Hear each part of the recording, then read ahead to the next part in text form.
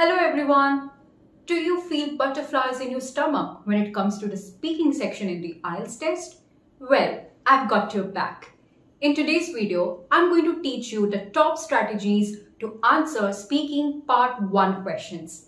In today's lesson, I'm going to take you through the test format. Then, we will explore the do's and the don'ts. Next, I'm going to share some important tips on how to answer the questions effectively. At the end, we will look at some of the sample answers of 3 common topics in speaking part 1. So make sure that you watch this video till the very end if you want to master the speaking section.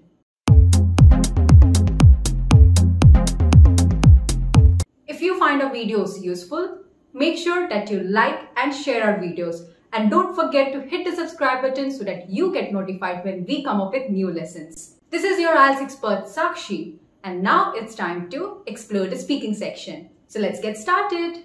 Let's understand what happens in speaking part 1. In this section, the examiner is going to have introduction and interview with you. Well, it's not exactly like your job interview. Rather, it is very chill. So they are going to ask you 3 to 4 questions on everyday common topics. The examiner is really trying to open you up. So make sure that you perform well at the very beginning. So as soon as you enter the test room, you are supposed to show your ID. The examiner will ask for your full name, right? And your entire speaking session is actually recorded. Now, this part is not evaluated. The evaluation begins with the warm-up questions. So your warm-up topics are usually about where you live or what you do. So it could be about your home or accommodation or your hometown, or do you work or do you study? After this, there are a couple of more topics and they can ask you 3 to 4 questions in each topic. Now, students usually wonder how long they should speak. Well, I would say you should not give too long or too short answers in speaking part 1. Let's do some mathematics here. Let's say you are asked 12 questions in 3 different topics. And usually your speaking test 1 goes off for 4 to 5 minutes, then you can say roughly 20 to 22 seconds answer looks fine. But you should not worry too much about the rigidity of time limit. There's no time limit as such, but you will definitely get the hang of it as you practice more and more. Now, let's keep in mind the following do's and don'ts. You should definitely try to give a good answer. That should have 2 to 3 sentences. Never give 1 word or 1 line answer. That's an absolute no. Next, when it comes to your lexical resources, try to bring variation in the words that you use. You can use occasional fillers and idioms. Repetition of same words or using basic words can affect your score. But do remember that in speaking part 1, the examiner is asking questions on everyday topic. How well you're able to have a normal conversation with a native speaker. So do not try to use fancy or technical vocabulary. It can really affect your score. And you should try to have a natural conversation with occasional fillers because they are essentially checking whether you will be on par with the native speakers. Now, never ever give memorized or cramped answers. Answer to the point. Your answer should be sweet and crisp. Do not go off topic. My bonus tips for you would be always show your smile and answer each question confidently. Do not panic if you fumble at any point of time. Lastly, speaking part 1 is essentially about you giving your very first impression. So if you kick off in a confident way, I'm pretty sure that you will nail it in your speaking part 2 and 3. So let's keep the following tips, tricks, and strategies in mind, and let's see some of the sample answers of common topics.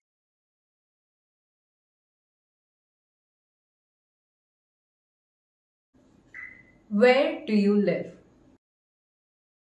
I live in Surat, which is in the western part of India. I've been living here for 20 years. It's a commercial city famous for diamonds and textiles. And I really love my city. What's the most interesting part of the city? Well, it is one of the most dynamic and fastest growing cities of India. It has a very vibrant economy and is hub to the diamond and textile industry. People here are very friendly and they love to explore different kinds of food.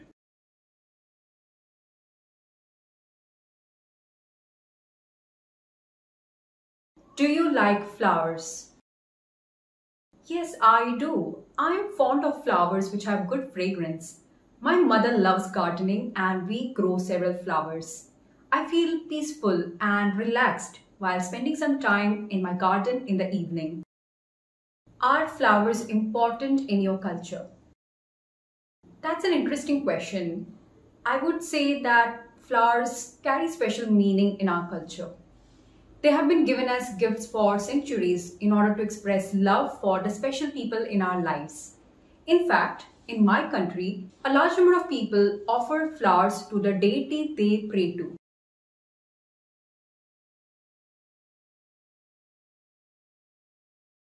Do you like barbecue?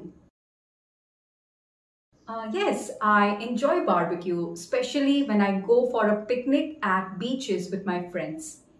Traditionally in India, barbecue is cooked in a tandoor, which is a cylindrical clay oven heated with charcoal or wood. And that gives food a smoky flavor. I really relish it. Do you like to have barbecue with your friends and family? Yes, I love having a barbecue dinner or party with my friends and family. When I do with friends, there's so much happiness and craziness around us because we recall our memories. I get to spend quality time with them and we usually have a whale of a time. If you're planning to move abroad and are confused whether you want to choose Canada for immigration, you must attend this webinar to solve all your PR related queries. If you need further assistance in your Canada PR process and want to check your eligibility, post the webinar, you'll be able to talk to our counselor who will further guide you in your PR journey. This webinar is on 9th of October at 2 p.m. If you want to register for this webinar, make sure that you check the link for the same in the description box. So that's how you answer the speaking part 1 questions. Now it's your turn to apply these tips and practice yourself.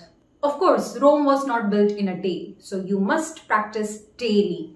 If you want more Band 9 strategies, you should definitely like and share our videos and hit the subscribe button so that you get notified when we come up with new lessons. This is your IELTS expert Sakshi signing off. I'm going to share some more important lessons in the next video. Stay tuned and take care. Bye-bye.